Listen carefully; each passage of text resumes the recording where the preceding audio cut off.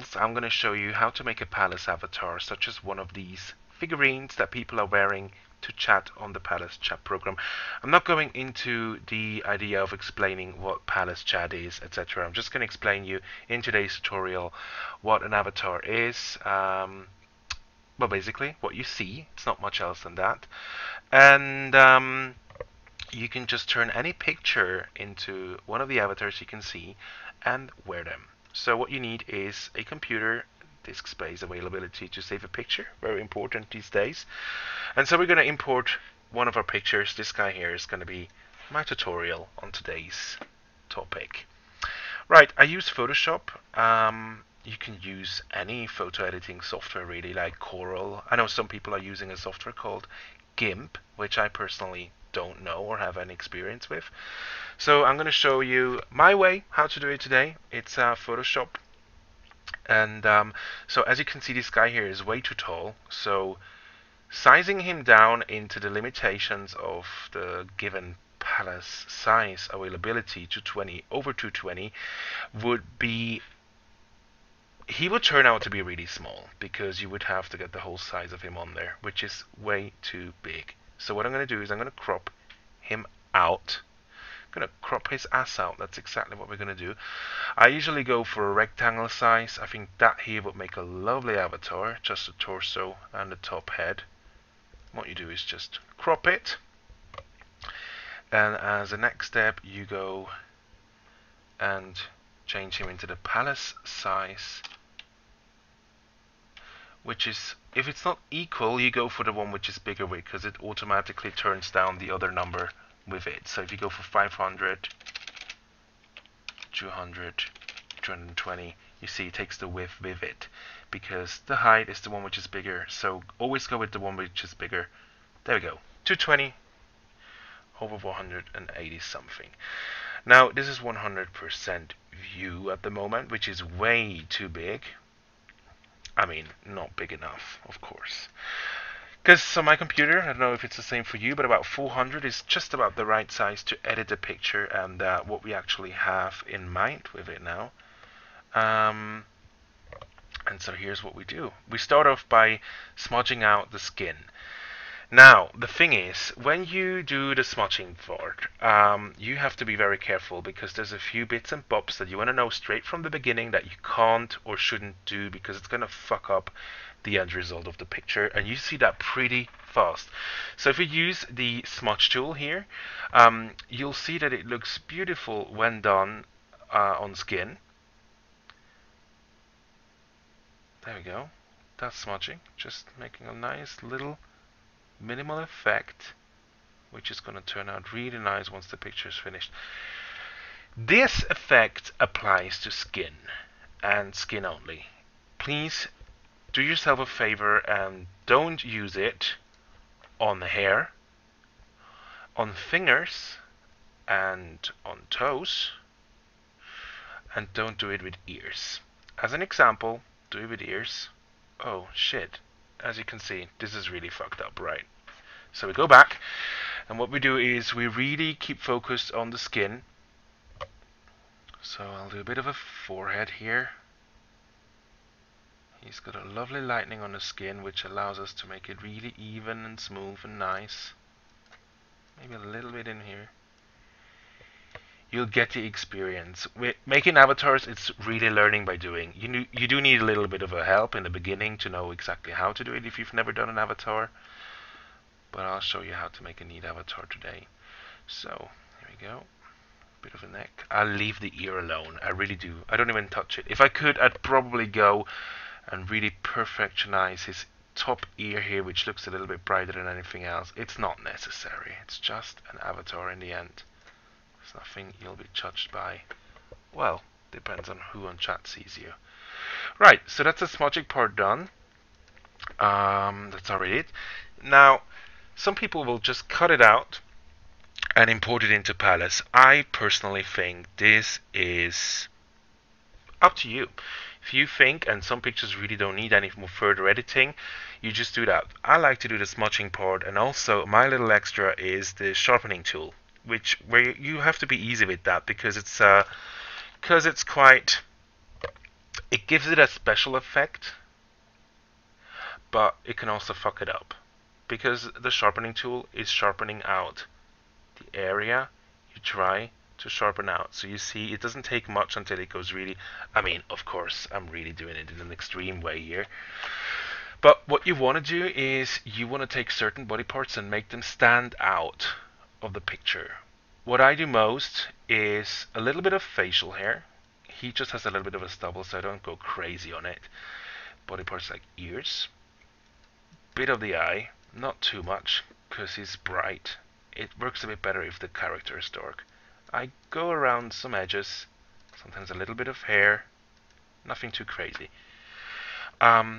Works good on skin, works sometimes also on clothes. I'm going to use it here. I probably wouldn't too much, just some wrinkles on the skin, on the clothes look quite good.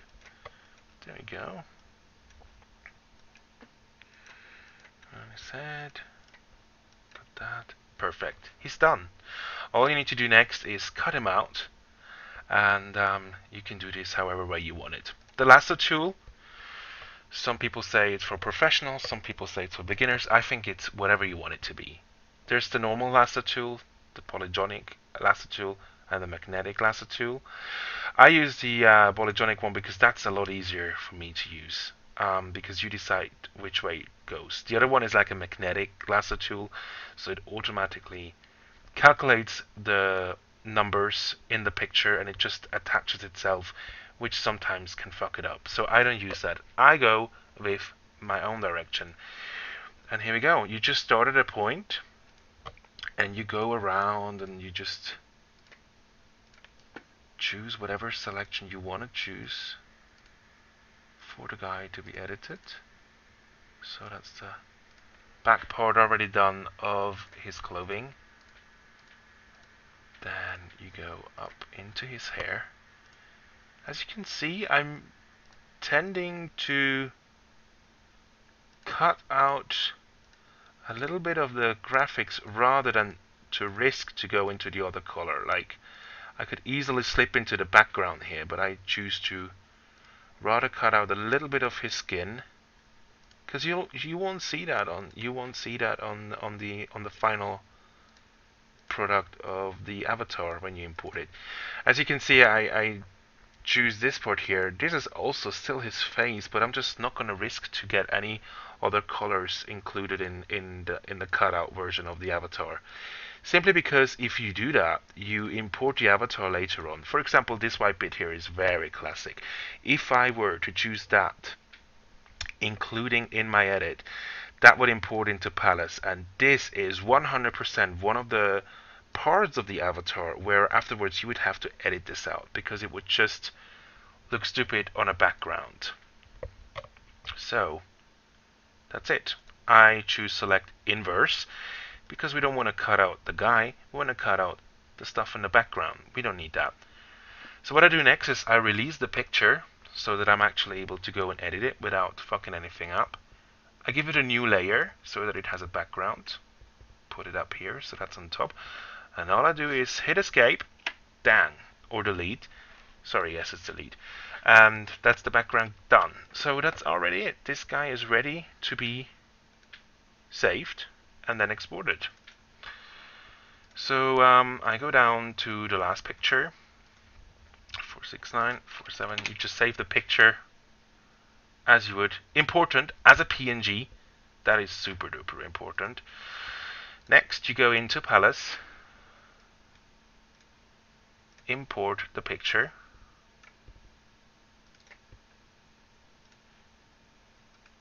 Go naked, and you can wear it. Here you go. That's the new guy here that I'm going to be wearing as my latest avatar here on Palace.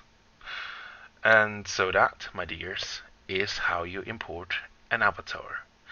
Now, for the more extended version, you can also choose some special effects on the avatar, which is what I mostly do. So if I take or find a colored avatar like this guy here, I usually make a second edition or like a second version of it and just turn it into black and white, because sometimes it looks really good to just lose some saturation. or even the whole thing. So it's just a normal black and white. Very easy. It's a one-step thing, and you already have a new avatar in black and white. So you save it again wherever you want to save it on your hard disk. Go down. I usually save it as A of the same number, or a B or a C. Import that into Palace as well. Here we go. And you have a black and white avatar of the same version. Neat. Some people also like to go the extra mile, which is to color an avatar. So if you have a black and white avatar, you just select the selection roughly that you want to color.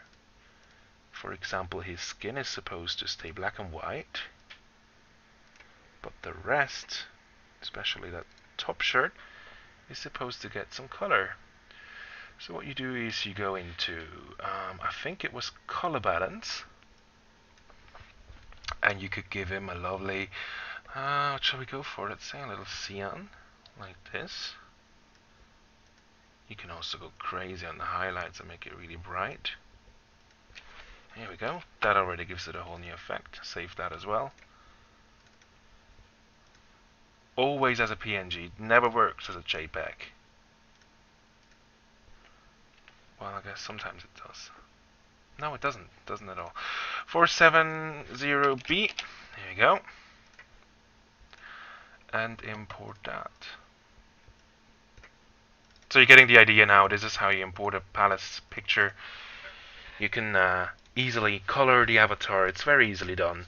And you're all sorted. It's a good looking guy, good looking IV, and the girls will be happy. And don't forget, some boys too. Alright, see ya.